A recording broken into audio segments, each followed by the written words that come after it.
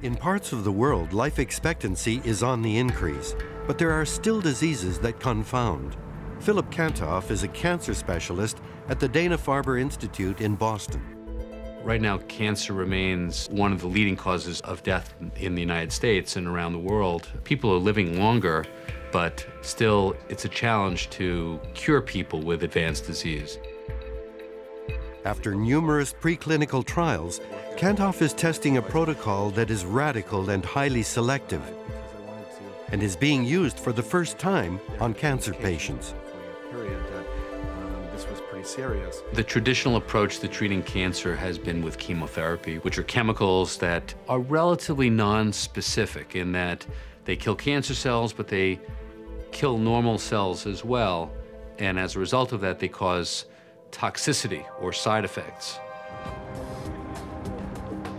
This was also the challenge facing Omid Farakzad from Harvard Medical School and Professor Robert Langer from MIT. How to design a treatment that would target only rogue cells and spare the healthy ones. My God, what do you get? Like a dancing mice or something? I was telling Jin that, what we should do. If you take the chemotherapy drug docetaxel, and if you give that drug in its conventional form, you know, something in the neighborhood of maybe a couple of % of the drug actually ends up going to the tumor, and you know, a huge portion of that administered dose actually goes to other places where it's cause of toxicity. With targeted delivery, you control exactly where you want your drug molecule to go. Dr. Farakzad and his team are encouraged by the results of the early trials. What we are seeing across a range of animal models of cancer is that we are always able to improve the efficacy of a drug compared to the parent drug. And we are almost always able to improve the safety of that in animal models. Given such precise targeting, the team has been able to increase the dosage of the drug without causing any apparent adverse side effects. Only the tumor takes the hit. In the context of a nanoparticle, you can increase the amount of drug at the tumor site by 20-fold. Now, in order to achieve that level of tumor concentration of a chemotherapy drug, you would have to give a very high dose of chemotherapy, which would actually be lethal to a patient. But in the context of a targeted nanoparticle, you get essentially complete tumor eradication. The particles are only tens of nanometers in size, but their sophisticated engineering gives them some unique properties. They're so small that they can roam the body freely as they hunt for the diseased cells. They also contain an anti-cancer drug. The first phase of this structure was resolved some 30 years ago when scientists succeeded in containing the active drug molecule in a plastic nanoparticle. By altering or amending the formula, scientists can also control the size and porosity of the particle and the quantity of the dose.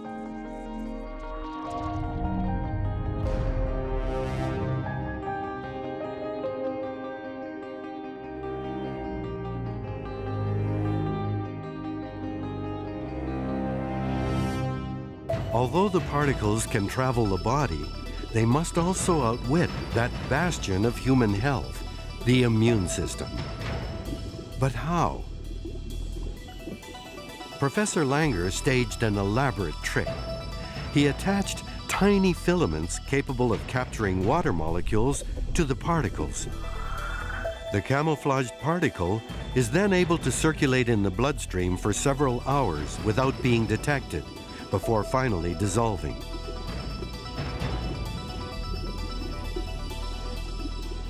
Omid Farakzad took the initiative a step further and added a homing device, ligands that bind to specific receptors that grow only on the membrane of tumor cells. Now the nanoscale drug delivery system can specifically recognize one cell from the other and deliver its payload to the desired cell and to a far lesser degree to a cell that it's not supposed to go to.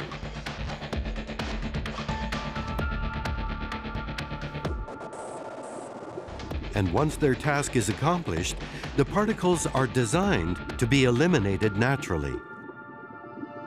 The material that we use in the context of designing our nanoparticles have actually been used in other medical systems for well over 4 decades.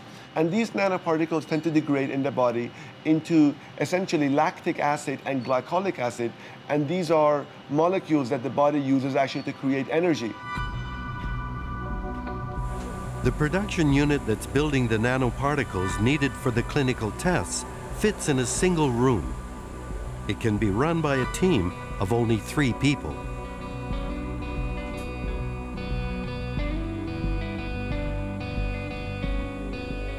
There are 10 to the 15th nanoparticles in this vial. We've manufactured these thousands of vials for clinical studies in the course of a few days.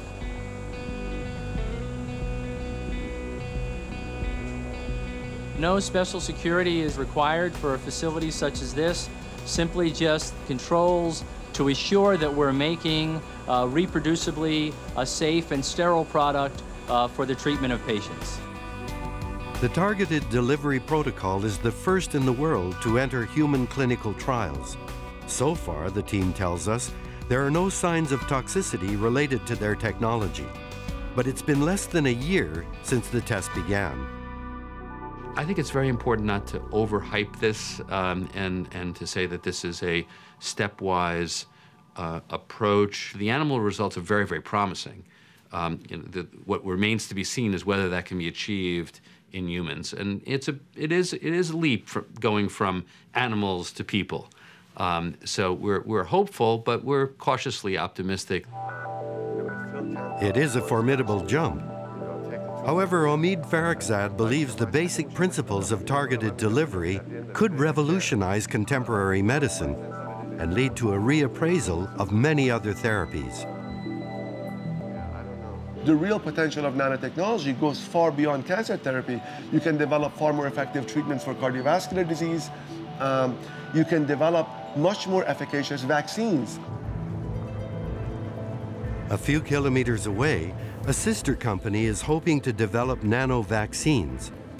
The approach is based on the same principles.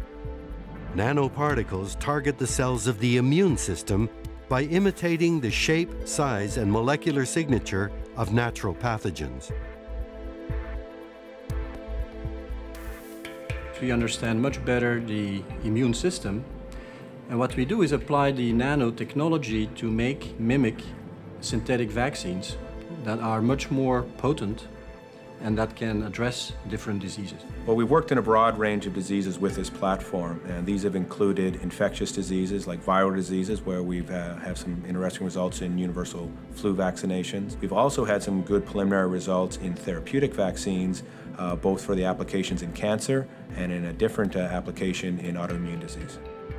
Early trials confirm that targeted particles can artificially stimulate an organism's natural defenses by teaching it how to respond when a disease attacks.